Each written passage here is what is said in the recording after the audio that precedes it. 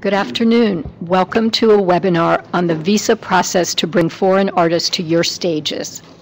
I'm Pennie Ojeda, Director of International Activities at the National Endowment for the Arts, and I'm here with Joel Nantais, who is with the Visa Office of the State Department's Bureau of Consular Affairs. So here's what we'll do over the next hour. I'll offer some brief background and then turn it over to Joel for about a 20-25 minute presentation, followed by time for questions. By the way, you're all muted right now, and you will only be able to hear us. You can submit questions or comments at any time using the Q&A box below the PowerPoint. Please don't use the raise your hand button for questions, the raised hand. Joel will do his best to address as many questions as possible during the time we have. This webinar will be posted on podcasts, webcasts, and webinars, the section of the NEA website for archival material, and you'll find it there in a few days. You can refer to it in the future, and we'll hold a Twitter chat with Joel on June 25th.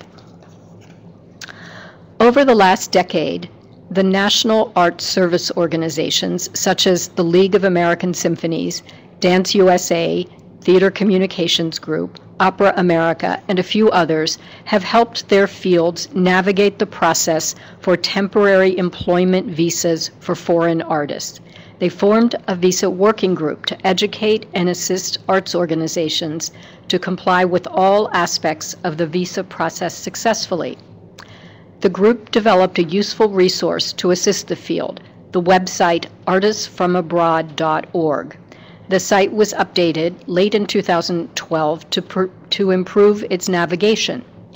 Arrows point to a few of the improvements: topic bars on the left, a search feature, the ability to print as a PDF. The website's currently being revised with new links to relevant sections of the Department of State and the Homeland Security websites. You might want to bookmark artistsfromabroad.org along with the archive of this webinar and one that will be held on July 10th with Citizen Immigration Services as resources for when you undertake the visa process in the future.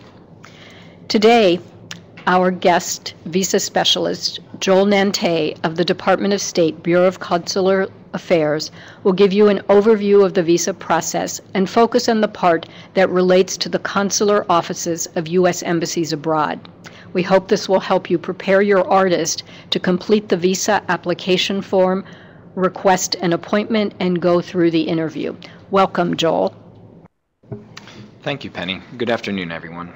The Bureau of Consular Affairs assists U.S. citizens abroad, facilitates legitimate travel, and deters the travel of persons seeking to engage in activities harmful to our country. We work every day to enhance national security while fostering legitimate travel to the U.S. We are working around the globe to strike the right balance between our dual goals of secure borders and open doors.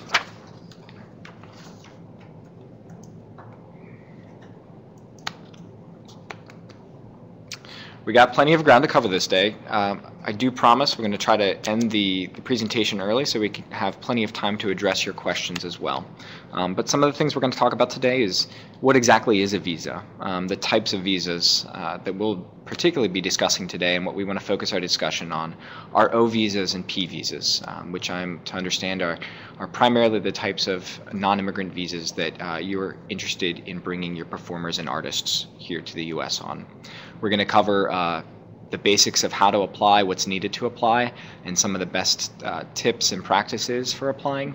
We're going to discuss visa issuance, the process, the procedure, and we're also going to talk about denials.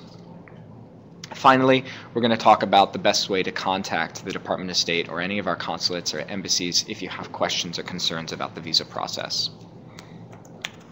So what is a U.S. visa? This is actually more complicated than most people think.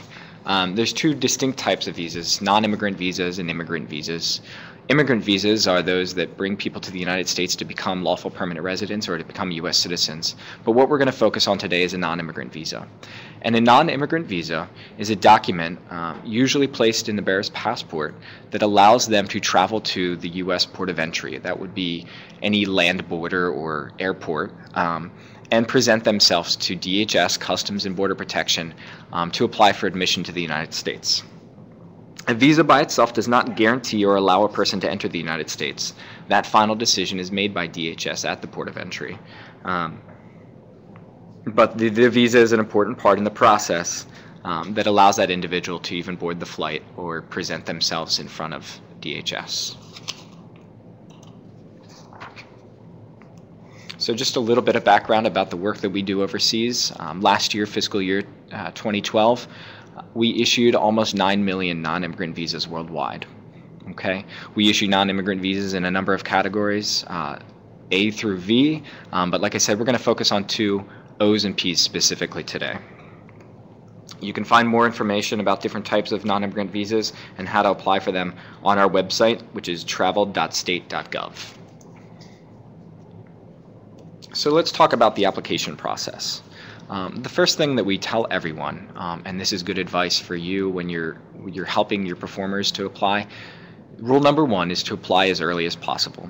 As soon as you have specifics and details about the performance, as soon as you have whatever pertinent petitions are required approved, we encourage you to have your applicants fill out the application online and make their appointment as early as possible. So what is required? First and foremost, for O or P visas, all require petitions previously approved by Department of State, USCIS, which is the United States Citizenship and Immigration Services. All O and Ps, regardless of any subcategories, require a prior approved petition. So that's going to be the first step. I also understand that NEA is sponsoring a webinar with USCIS, and they're going to be able to cover that process. I'm very helpfully being told that's going to be on July 10th. I'm sure they're going to have more information about that. So once the petition is approved, now it's time to actually think about the visa application. So the visa application is going to be a little bit different. This is going to happen overseas, and every individual who is approved on the petition is going to need their own visa application. So what does that entail? It entails an online visa application form, which is called a DS-160. This can be found through a number of places, directly from travel.state.gov, but more importantly, the best way to go is through whatever particular embassy or consulate that you think your applicant will be applying from. They'll be able to link directly to that, and I'll give you the website a little bit later, and they'll be able to follow the exact process and procedures for applying and having an interview at that embassy or consulate overseas. A couple of things they'll be required to have is a recent photograph. Our policy is to have a photograph that's been taken within at least the past 6 months. I know a lot of your performers and artists have very beautiful headshots and other types of photographs. We actually do have some specific photograph requirements that they need to follow. But just like a passport photo, these are easy to get at any number of locations. They're required to have a passport as well. So make sure that your applicants they have a passport, that their passport's not going to expire soon, that it's up to date, and that they, if there's any name changes or anything like that, they're reflected. These are sometimes things people don't think about till the last minute, so it's a good reminder right away to ask them about that. Let's talk about fees. There is going to be a fee for the visa application. This is per visa applicant. So again, even if a petition names 10 beneficiaries, each one of those individuals is going to have to pay the application fee. Currently, the fee right now worldwide for a visa application for an O or P visa is $190 US. But we also encourage you to look at the websites for each individual specific country, okay? So the nationality of your applicant is going to determine whether or not there's any other required fees. We call these reciprocity fees. And in layman's terms, the simple explanation is that U.S. immigration law requires us to charge fees to applicants of a nationality if that same country would charge U.S. citizens the same fee. So it's good to, again, when you're looking at everything, make sure you check those fees. And again, this is based on the applicant's nationality. So if they're a German citizen, you would want to look and see if there's any applicable fees to German citizens for O's and P's, and that would be in addition to the $190 US application fee. additional documentation as required. For a lot of your applicants, the petition has already been approved. That sometimes is the additional documentation. But we also, again, based on whatever consulate or U.S. embassy they'll be applying to, we ask that you check their websites. Sometimes they have suggested other documentation that's helpful for those individuals to bring to their interviews. Evidence of intent to return. Some visas, and we'll talk about this a little bit later, require the applicant to prove to the consular officer that they do not have immigrant intent. That is, they've established a residence abroad which they intend to return to after their temporary stay in the United States. And like I said, we'll return to that a little bit later. For more in-depth information and to actually access the specific websites of our U.S. embassies and consulates abroad, we refer you to usembassy.gov. Okay, you can actually also access that site very easily from travel.state.gov. And this will easily bring you to whichever embassy or consulate website that you want to view the specific requirements for. So, as I suggested, for O's and P's, there's some additional documentation that may be helpful. And I'm really going to get into the process and explain a little bit of the back and forth that we have with the Department of Homeland Security. So like I said, they ultimately are adjudicating the petition. And once the petition's approved, then the individuals can apply for their O or P visa. At that time, what happens, and I know this is a question for a lot of individuals, is once USCIS approves a petition, they send a copy of that approved petition to our consular facility in Kentucky, actually. And we make that electronically available for our consular officers worldwide. So that's why, in the past, individuals, if you've been doing this for a while, used to indicate on the petition where that individual would actually be applying, and a long time ago, we used to mail those approved petitions all over the world. We no longer do that. We make them electronically available, and that's why you no longer really need to indicate where they're going to apply, because we're going to have that, and we'll be able to access that information wherever they apply throughout the world. However, one thing that USCIS will remind you of, and will remind you of, is that when you're submitting your petition applications to USCIS, they require that you submit a copy, so the original and a copy. And this is specifically important as well for any request for evidence that they send you for during the petition adjudication process.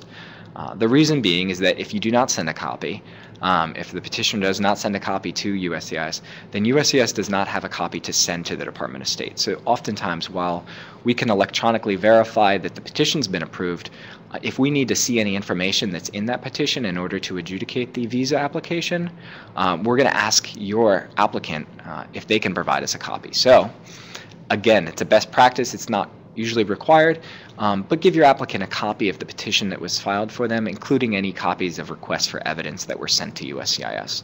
If we need them, then it's much easier, then we don't have to go back and forth with the applicant. If they have them at the visa interview, it'll save a lot of time if they're needed.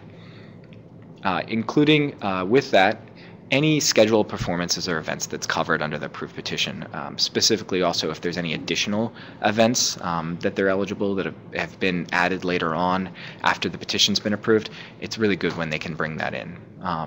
In addition to that, any documentation is going to be case by case, but if they have anything that they think would help show their experience, their past history, as a performer or even as a traveler, sometimes they can bring that in. In most cases, we won't ask for it, but again, it's always better to have it and not need it than need it and not have it.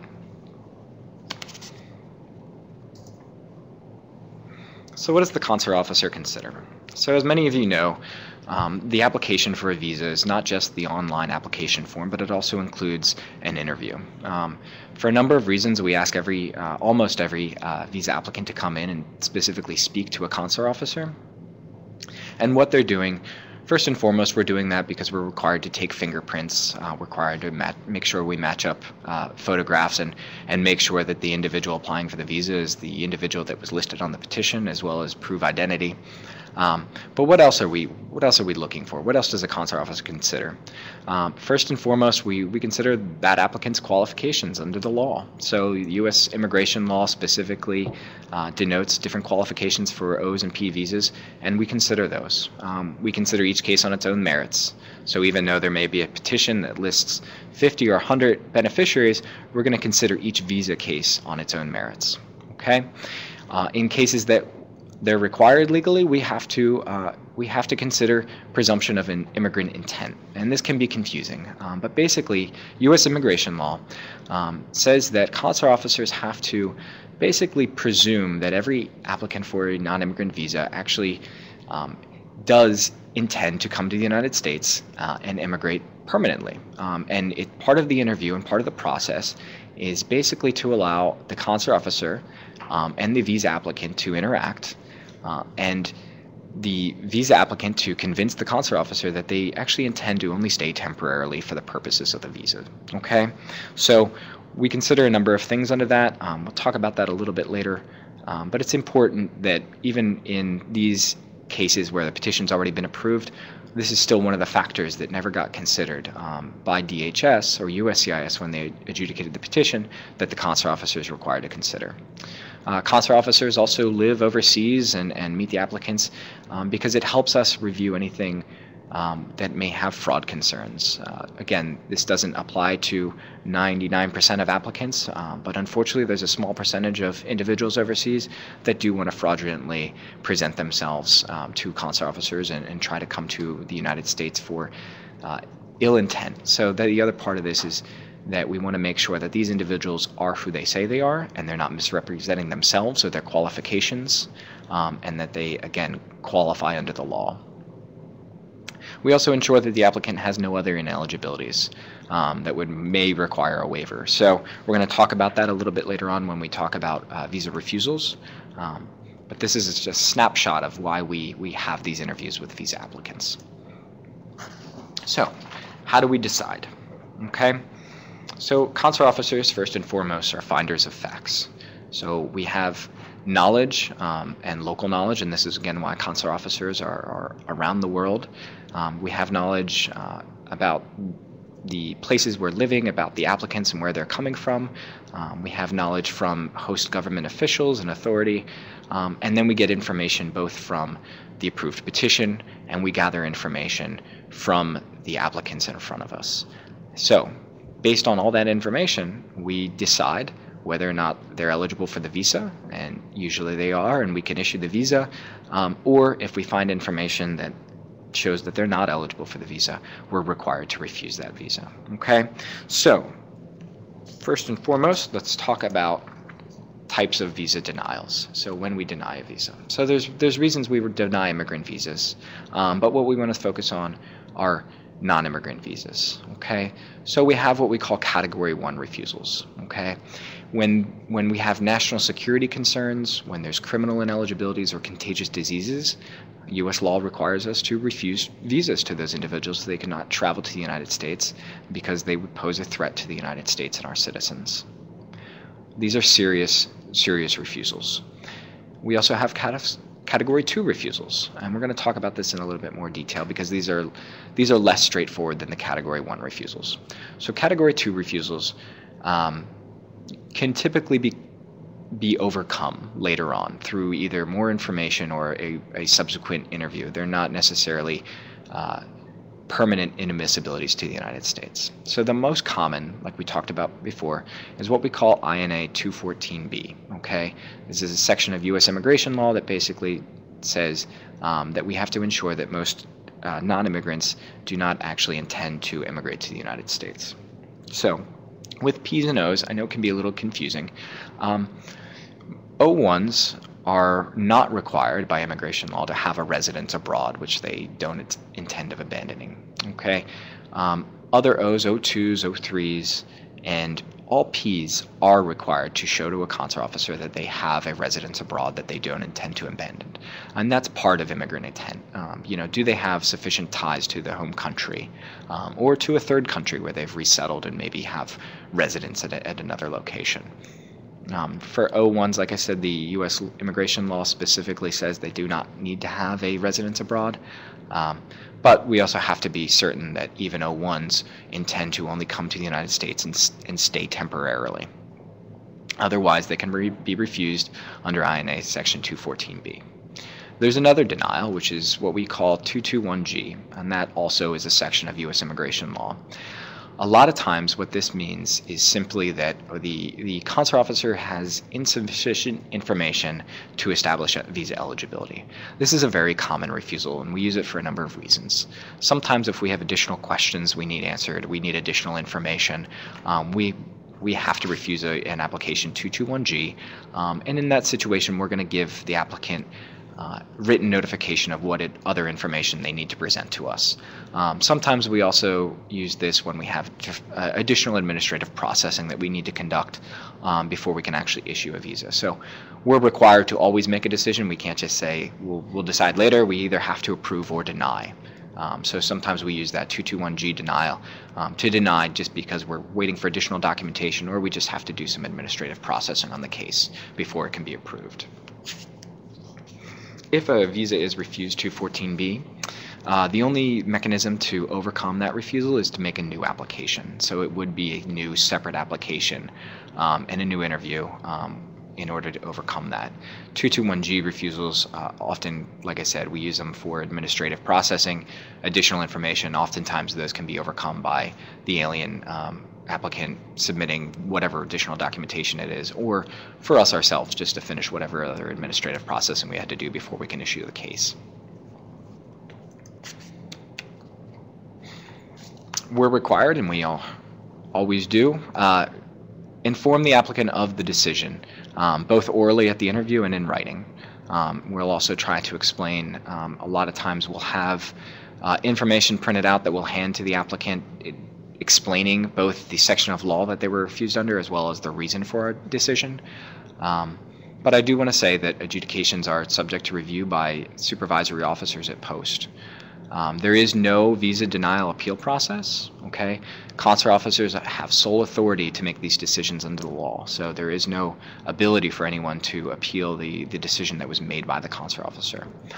Here in Washington, D.C., we have an office that can review advisory opinions, legal in nature, and we'll give you that information later on if you are an attorney representing applicants.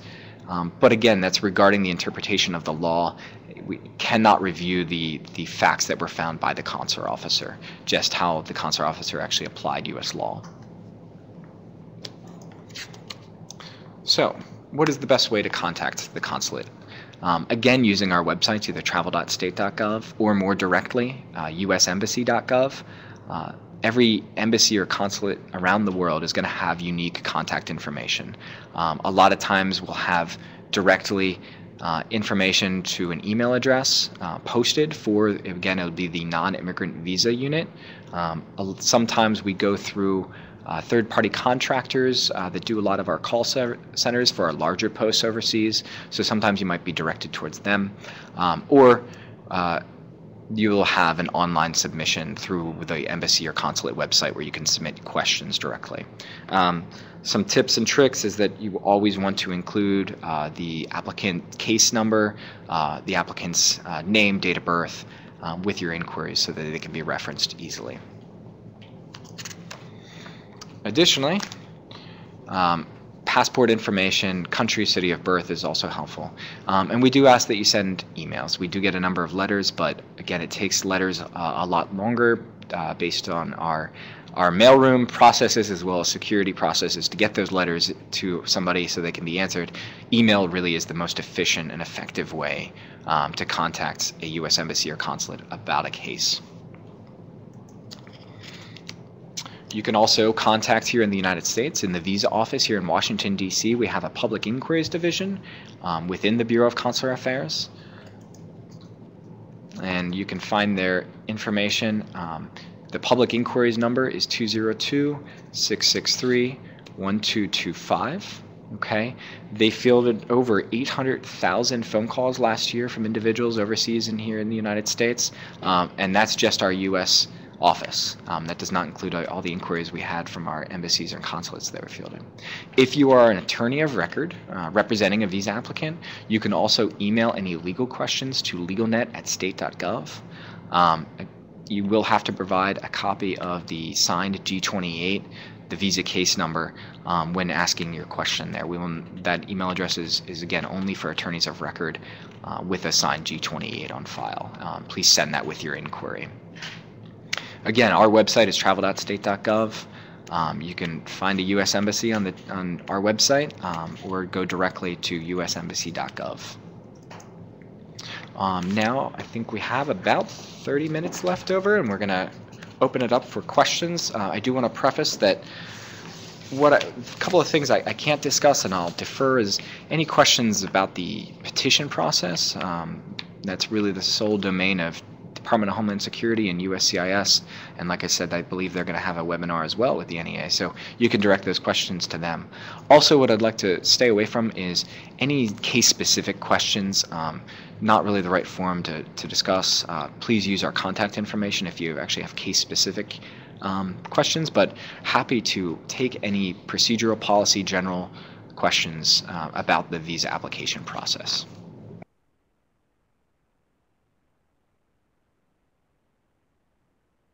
Okay, great. I believe our first question is, what is the total cost of applying for an NIV? And right now, if we're talking about an O&P visa, the total cost right now is $190 US. But again, that also is going to not include any additional reciprocity fees that might be required based on the applicant's nationality. So again, we ask that you go to the websites we have, and you'll be able to identify those right away and plan ahead for any of those additional reciprocity fees.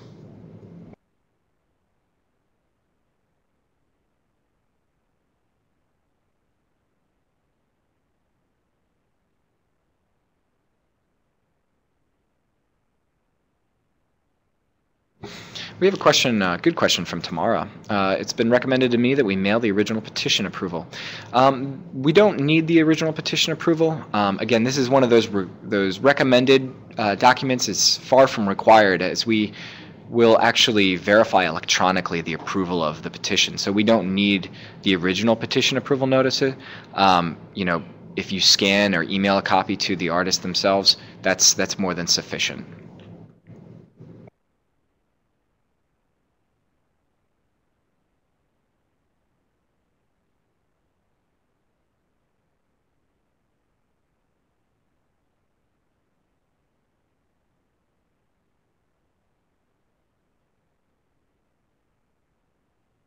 Kevin asks a question about the fees for USCIS petition. Like I said, it's a different topic, and they'll be able to address those during their webinar, or you can find that, I'm sure, on their website. Typical processing time for visas. That's a very good question. Again, it's going to depend post by post, and because every case is unique, it's hard to say, you know, what your applicant is going to see. But typically, most of our consulates and embassies abroad have interview appointments available within 1 to 2 weeks. So it's really just a matter of, once that petition is approved and they make their visa application, then they can actually go on to schedule an appointment. But from that time, again, 1 to 2 weeks is typical for most posts around the world. Some posts are exceptions to that. But from that time, a majority of individuals are able to actually go to their interview, be approved, and receive their visa then, depending on how they get the pass back from that consulate or embassy within a week. So it's not atypical to be able to schedule an interview within 1 or 2 weeks and then receive the actual approved visa in their passport within another week.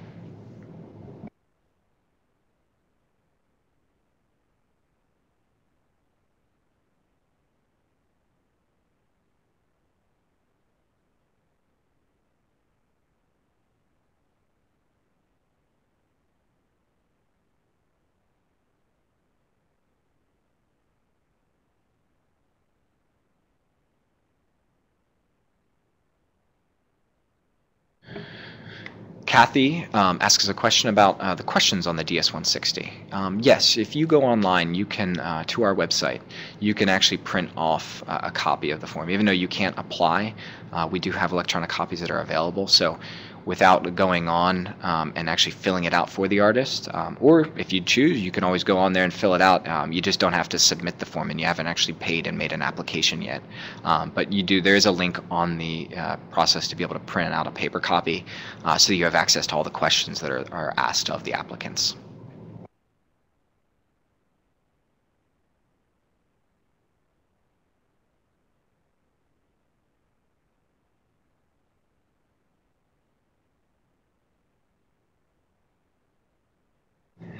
Hameda asks a question, and Hameda, maybe you can clarify what you're asking. There are two processing times, one for the application, another at the consulate. If by application you mean the visa application, typically once you've filled that out and submitted it online, it's available to us instantaneously. So typically most consulates or embassies, once you fill out that application form, you can then with that confirmation code go on directly to make the interview appointment at the consulate. So yeah, so if you're referencing again the petition, that's a different time frame, but the visa process really kind of starts once the petition's been approved.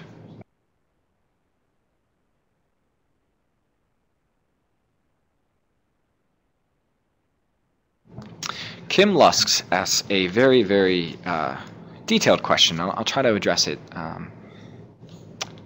as I can. So the difference between O&P visas are based on U.S. immigration law, and U.S. immigration law sets different specific requirements for each individual visa. So an O visa is a non-immigrant visa for aliens who have extraordinary ability in the sciences, arts, or education,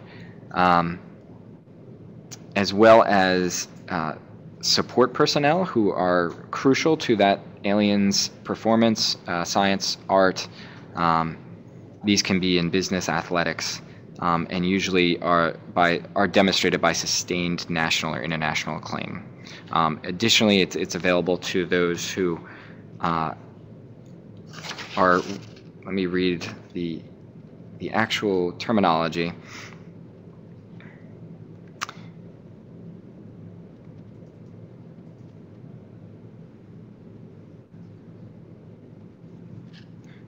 Or is an alien who has a demonstrated record of extraordinary achievement in motion picture and or television productions. Okay, and then that would be an O1 individual, and then an O2 category is actually individuals who are directly crucial to supporting the O1's activities. Additionally, there's an O3 category, which is available for spouses and children of O1s or O2s, so they can sometimes bring their spouse and children with them on these non-immigrant visas. P petitions are a little bit more broad. There's a lot more classifications available. Let me just reference the law real quick so I don't misspeak. But the P non-immigrant visa classification is available for a number of different types of individuals. So a P1, okay, is authorized for an alien to perform as an athlete, either individually as part of the group, at an internationally recognized level of performance. Okay.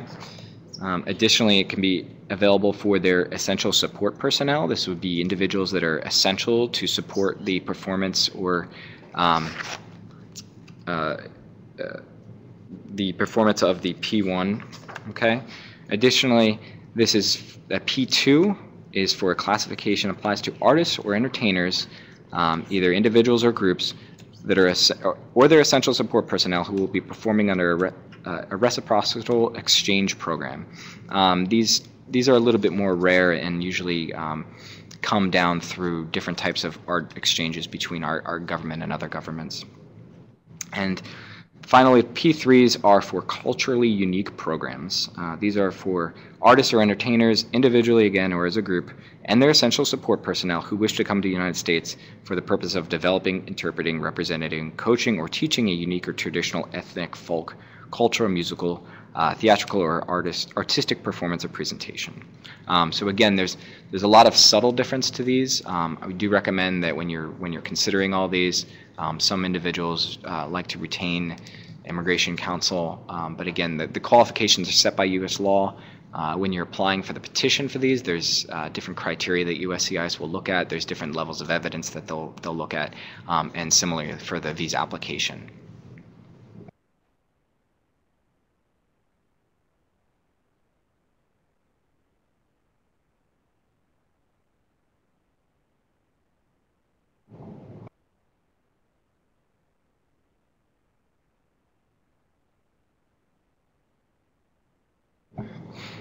Tamara asks a great question about what do you recommend applicants bring to the interview to prove intent to return to their home country? And this is a really difficult question. A lot of times consular officers don't need to see anything. A lot of times the consular officer, 9 times out of 10, a consular officer is going to be able to determine this through their knowledge of the host country that they're living and working in, as well as the interview process itself, getting to know the applicant, asking questions about them. This is something that we can determine typically without documentation.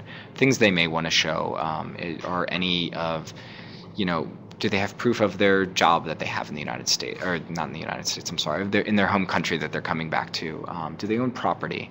We don't necessarily need to see proof of the property, but there's things we're going to look at. Do they have family members in the host country, things like that. Those are the types of questions, and sometimes individuals can bring that.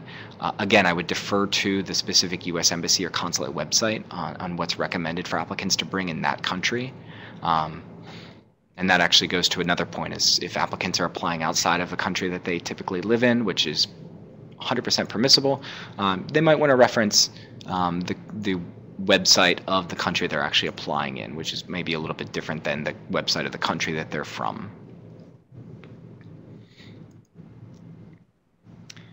Next question is who petitions and who applies for the NIV? Who petitions is going to be either a U.S.-based employer or an agent, somebody acting as an agent. Typically, visa applicants in O&P categories cannot self-petition, but would require a U.S.-based employer or a foreign employer or a U.S.-based agent to apply for the petition for them. As far as the application for the NIV, this is again specific to the alien themselves. So a lot of times the applicant is going to be the alien performer themselves. It can be filled out by others, and there's a place to indicate that the visa application is being filled out on behalf of them by somebody else. But typically this will be applied for by most applicants themselves, whereas the petition has to be filed by somebody other than the applicant for an O or P visa.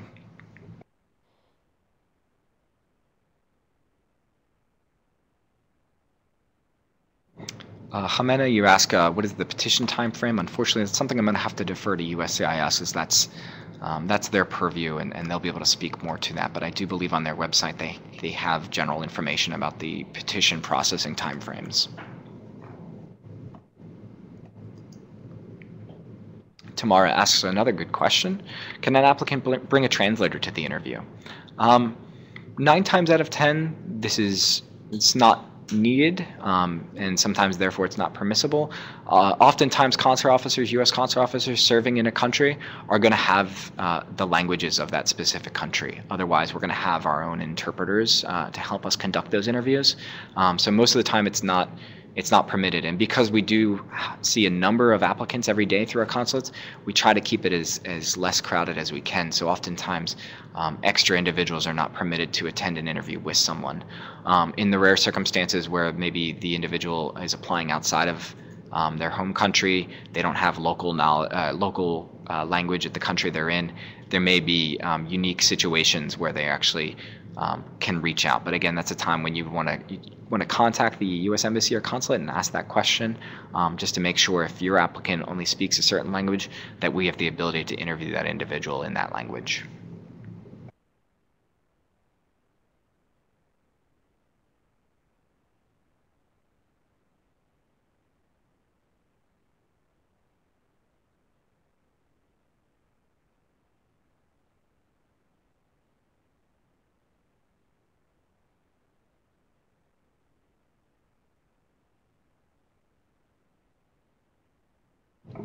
Kevin asks a question. There's some confusion in terms of the types of questions that consular officers can ask of artists during their interviews. Can you talk about this? Kevin, without any further information, I believe what you're discussing is the policy of asking entertainers to perform during the interview. So I'll talk about that. It is a policy of the Department of State that consular officers do not ask for the applicants to perform in the waiting room or during the interview at all. Oftentimes this is not needed, and we can evaluate their qualifications for the specific visas without any performances. So it has been a policy of ours that we tell consular officers that they should not be asking applicants to perform during their interviews.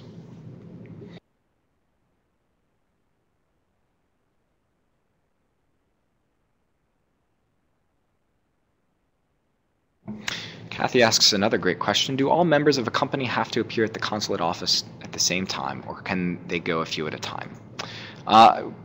I will say that there's no requirement that they all appear at the same time. I will say that sometimes actually this is actually very beneficial both to the consular officers as well as to all the applicants themselves.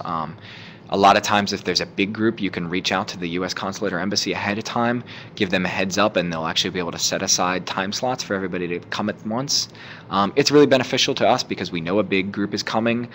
We know all these members are coming together, and oftentimes we can get through the applications a lot quicker and smoother.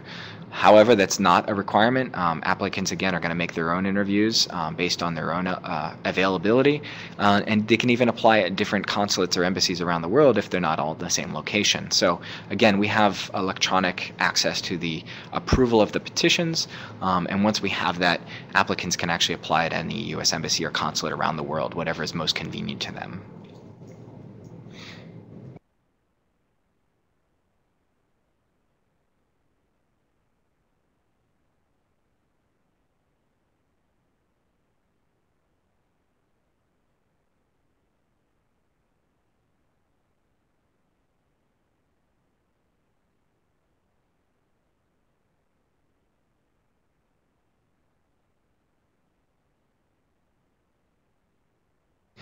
Okay, and so we have a question about can I extend a visa once I'm in the U.S.? So again, a little bit of a difference between a visa and being admitted to the U.S. is a visa, again, is given, and it's the permission for that individual, that alien, to travel to the United States and present themselves for entry. And actually entry and their time of entry is actually determined by DHS at the border. So while a visa might be valid for, let's say, a year, they get to the border and DHS says, based on your petition approval, we're actually going to admit you for a year and a half. So sometimes those times can be different. So it's one thing that it's confusing, but it's important to keep in mind. So the question about extending a visa once you're in the U.S., you cannot necessarily extend your visa once you're in the U.S. But if you're admitted into the U.S. by DHS in O1 status, they're going to give you a time frame, and it's typically based on the approved petition for you. And say your employer or your agent files an amended petition to extend or a new petition that is going to be concurrent with your current petition, you can actually apply with DHS to extend your stay in the United States.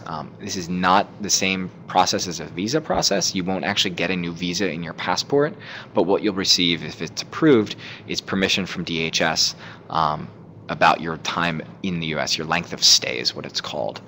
And this absolutely can be applied for while you're in the U.S. I will caution, though, is if your performer, if your applicant needs to travel back and forth from the United States to other places, it may actually be beneficial for them once that subsequent petition's approved to actually apply for a new visa that covers that time frame as well. And that way they won't be in a situation where they don't have a visa which is required to actually travel to the United States, and their previous visa will have expired.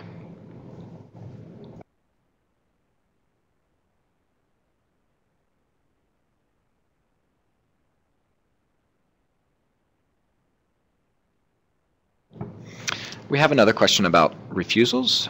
This would be for an alien. If your applicant was refused a visa under Section 214B, I believe we talked earlier about how the only way to overcome that refusal really is with a new visa application.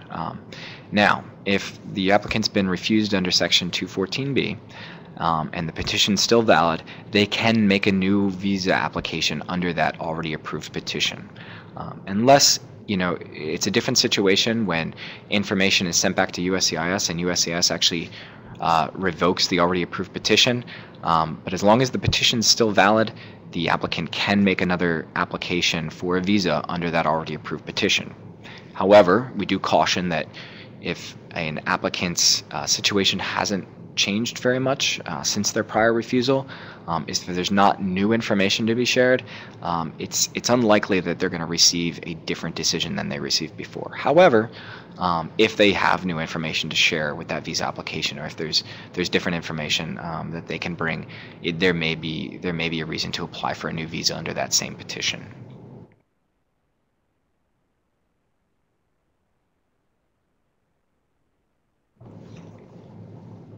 How much lead time would you recommend before a performance to apply for an artist visa? Again, I think I've said it on my second slide, and I'll say it again, and we'll always say it. We do recommend that you apply as early as possible. What that means is that as soon as the petition is approved, we do recommend that you apply. Consular officers can consider an application and actually issue a visa 90 days before the start date of that petition. We will tell your applicants, and they'll be informed in writing, that even though we're issuing it 90 days before the actual petition's valid, they won't be allowed to enter the United States until 10 days before that petition's valid. But we are still able to issue up to 90 days, which means they have their visa in hand with plenty of time, 3 months, before they actually have to come to the U.S. and begin their performance, or whatever their reason for coming to the United States is. So again, as early as possible.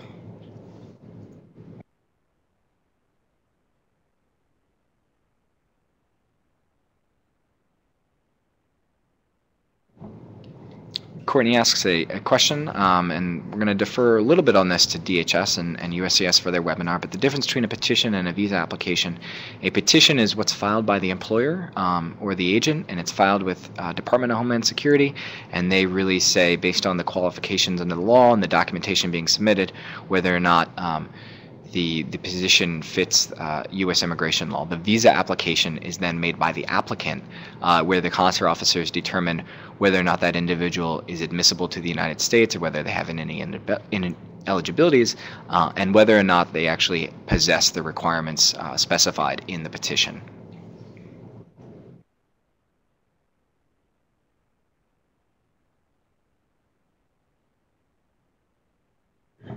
Kevin, a great question. The website where people can track visa wait times at all of our U.S. embassies and consulates abroad, you can find it from travel.state.gov. You can look individually on the U.S. embassies or consulates websites at usembassy.gov. But when you go to travel.state.gov, if you click on the upper hand visa page, you're going to find a wealth of information about both non-immigrant visas and immigrant visas, and you're going to be able to view all the current wait times. We update these weekly, that individuals will have to wait for an interview. So, if the wait time's 3 days and I'm going today, I know that within 3 days I'll be able to find an open appointment for a visa interview.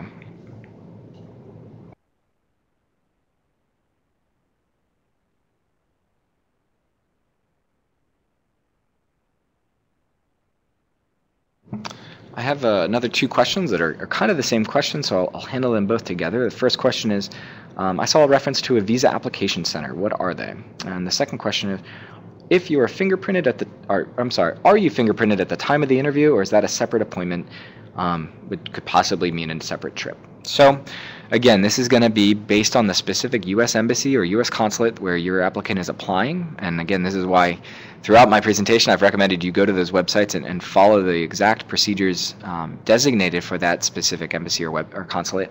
But I will say that we have different procedures around the world. And some of our procedures are, especially some of our very large processing places, is that we contract some of the work that's done, such as the call centers and taking of fingerprints and other things like that. In those locations, oftentimes you will have to actually make 2 separate appointments, one for the taking of the fingerprints, turning in application paperwork, and a separate one for actually having your interview in front of the consular officer. So those can be, again, either the same day appointment, part of the same appointment, or they could be 2 separate appointments. And a lot of times if they're 2 separate appointments, you're not going to be able to do those on the same day. So you can typically do them back to back. A lot of times we'll offer Sunday and Saturday services for fingerprinting in a certain city, and then they'll be able to schedule their interview on Monday or Tuesday. So they'll hopefully compact the travel to that city if they're traveling there specifically to make their application for the visa. But again, we do recommend as early as you can when they know where they'll be actually applying. Direct them to the website so they can find out the specific criteria for making their application there.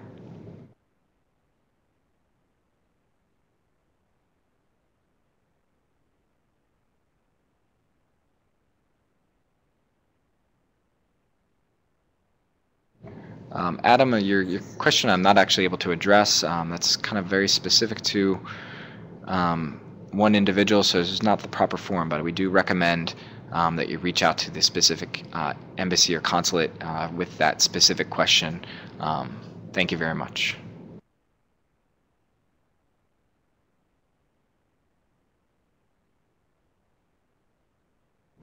Got another question about lawyers contacting LegalNet at state.gov. How quickly can they receive a response?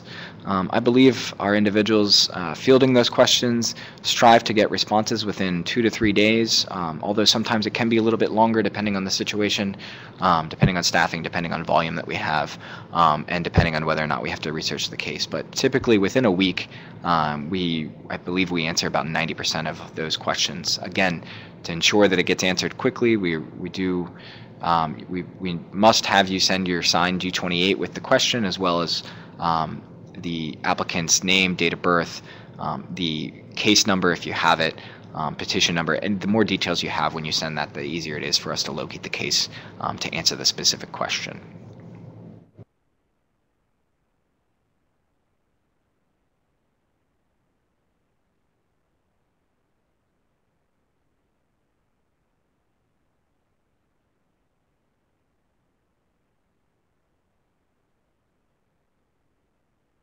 Tanya asks if a visa is denied for any reason, are there any additional fees, either for reapplication or otherwise?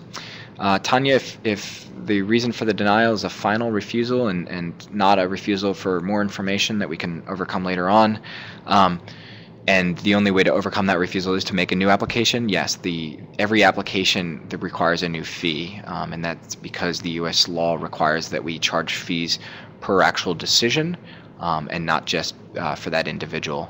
So every time a new application for a visa is made, it does require a new fee to be made.